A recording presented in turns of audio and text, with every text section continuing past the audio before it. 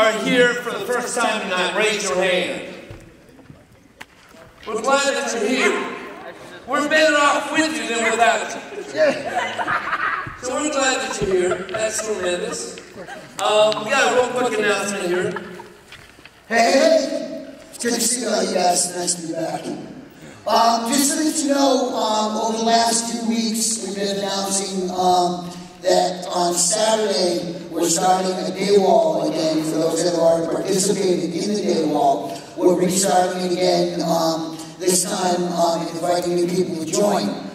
It's Saturday, starting this Saturday, June 7th, in the Shrewsbury Church at Liberty. It is from 11 to 12:30. It's an opportunity for you to learn the steps. For those that have not done the steps, and you want to sign up, see me today. We're making this announcement on a regular basis, but we are starting tomorrow. And those that have done the steps, but have not done a formal fourth step, and would like to do the fourth step, you can also sign up and join the class that's graduating into the fourth step.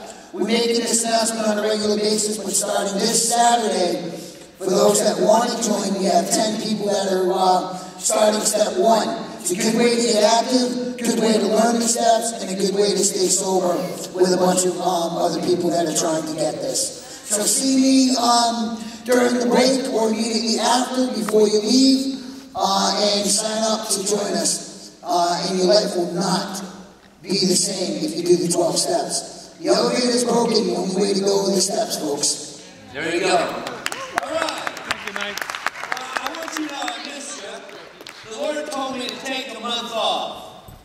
It was really cool because I was talking to God. I was, at that time, working 2 jobs. I was doing counseling at Passages, and then I was easing into a new job, becoming the new director of detox at Community Health. So opening heaven's door in this, and I'm saying, Lord, I feel a little bit tired. And I said, I just need to take a little break. And then Rick Kaminsky, one of the ministers here at the church, texted me and said, God told me to tell you to take the month of May off. So I did. But I'm back. Yeah. Welcome home. You know, let me ask you something. Have you ever had a struggle getting your yes and your no's all mixed up? No. Anyone have trouble saying no? You know? Want a little something, something? I want to say no, but yes.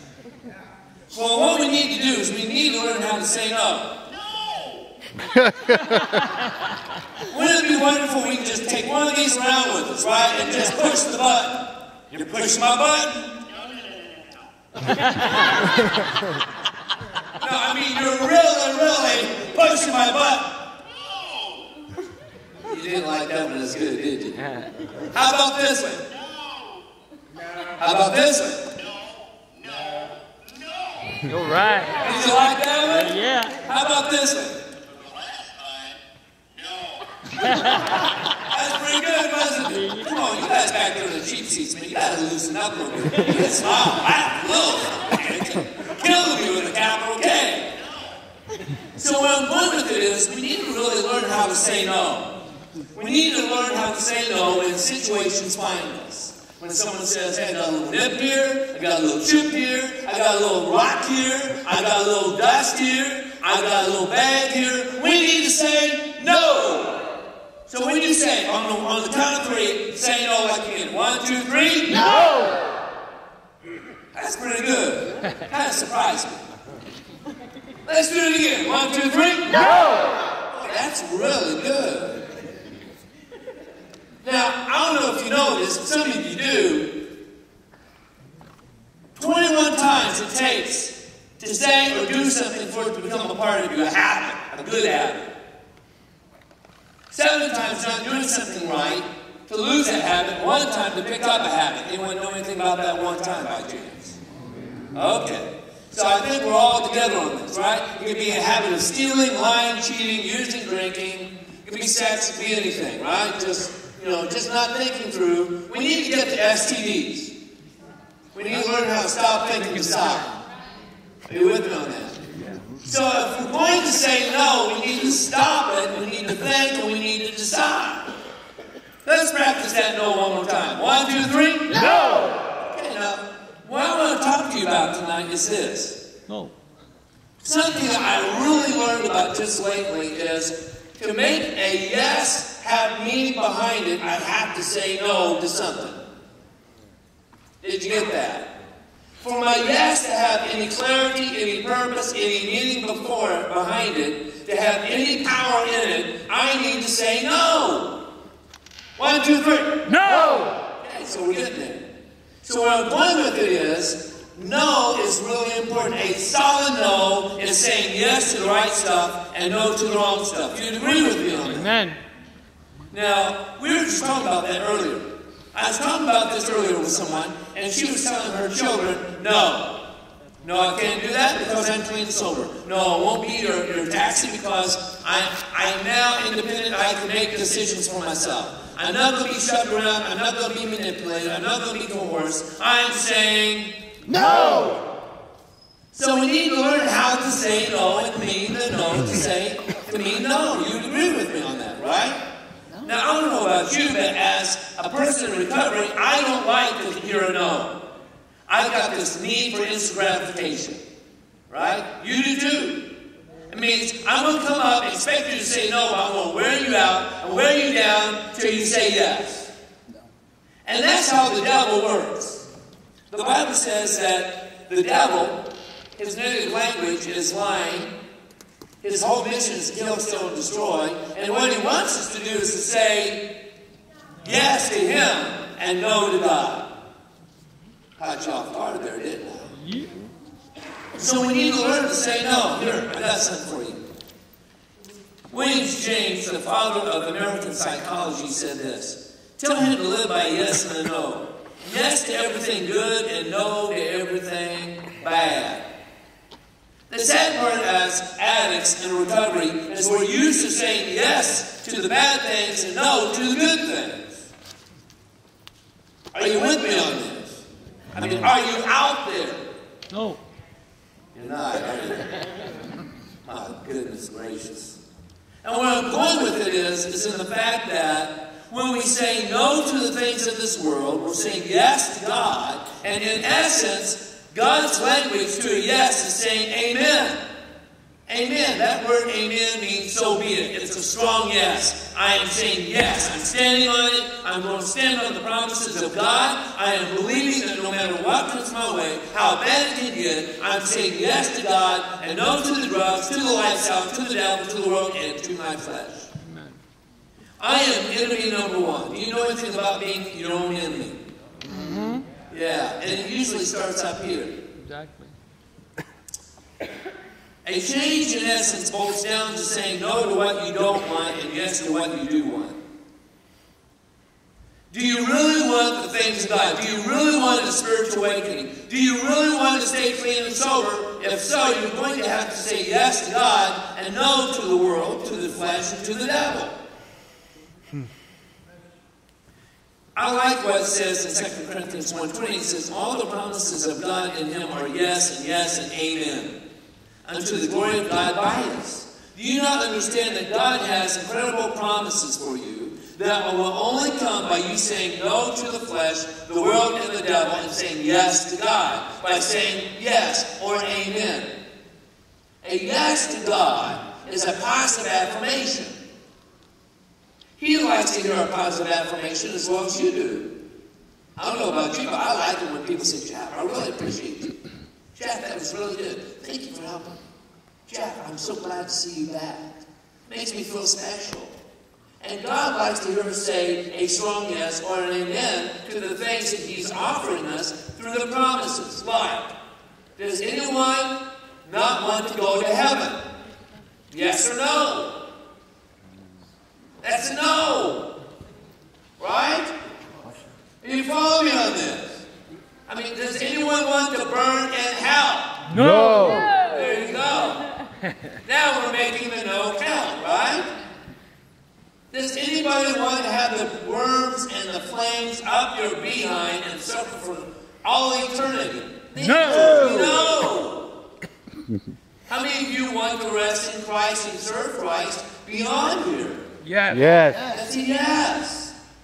And that only comes with a spiritual awakening. We know about spiritual awakenings. A spiritual awakening is when you finally say, I can't do this anymore. I'm tired of trying to do this anymore. I've got to say no so that my yes counts for something, and that God will intervene in my life and make a difference in who I am and who I am to become.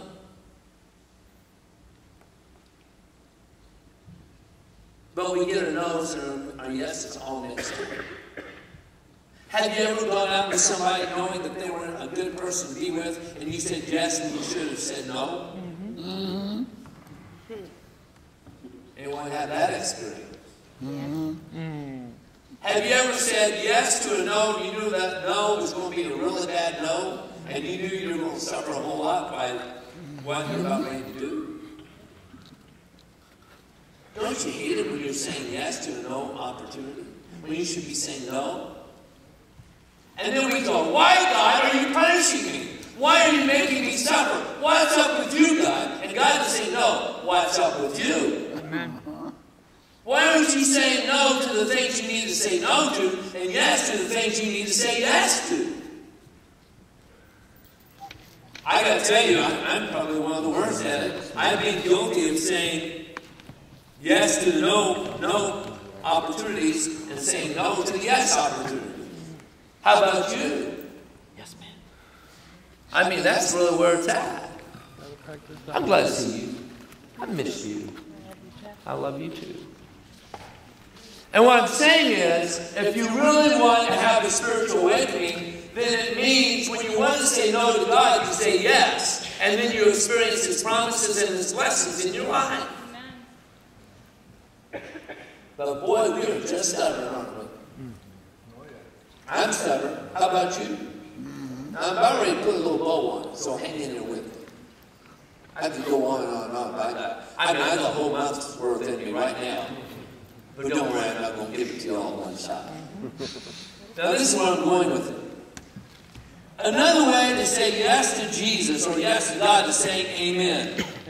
That means I'm putting my soul on it. I'm putting my whole being into it. I'm going to trust you, God, for the promises that you have for me. I'm going to say no to the flesh, no to the corruption in my life, to the seared thinking I've been used to having. I'm going to say no to the old ways of living. I'm going to say yes or amen to what God wants for me. Tell them how. So here's how. Honest, open-minded, and willing. And here it is. Yes, you're right. It comes from the how. Now, honesty, open-mindedness, and willingness. Honesty is saying, boy, I've been getting my yeses and my nos all mixed up. I need to turn my yeses into nos and my nos into yeses. Amen. That's being honest, isn't it? I need to be open-minded. Already some people going, oh, this is too spiritual for me. Well, you're not all that open-minded. But you don't understand, I'm pretty liberal in my thinking. Well, you're pretty narrow in your thinking. If you really open up your mind and have the mind of Christ and say, come into my mind, because we all know we don't have a drinking problem, we don't have a drug problem, we've got a thinking problem, then we say, Lord, give me your mind, give me your thoughts, and God starts talking to you, then all of a sudden it's going to be a lot easier to say no to the things you need to say no to, and yes to the things you need to say yes to. And when you do that, you can say amen. Now, here's the bow. Saturday, I was down there downtown with Richie. He called me up and said, Jeff, I need to get someone into detox. I said, I'll be right down. So I went down. This guy was broken. Tried to get him into CHL where I work and couldn't get him in because he had the wrong insurance. In the meantime, I had 3 other phone calls of people needing help. People were desperate. They needed help. Have you ever been there where you're so desperate you just take any kind of help you can get? Mm-hmm. Finally, they were saying, no, I'm tired of living the old way. Yes, I'm willing to try something new. Or yes, I'll go back to where I need to go back to begin my life all over again. And really, that's what I do every day. And that's what we as Christians, let alone Christians who are in sobriety need to do is go back to the beginning every day and say, Lord, I can't do this without you, but with you I will.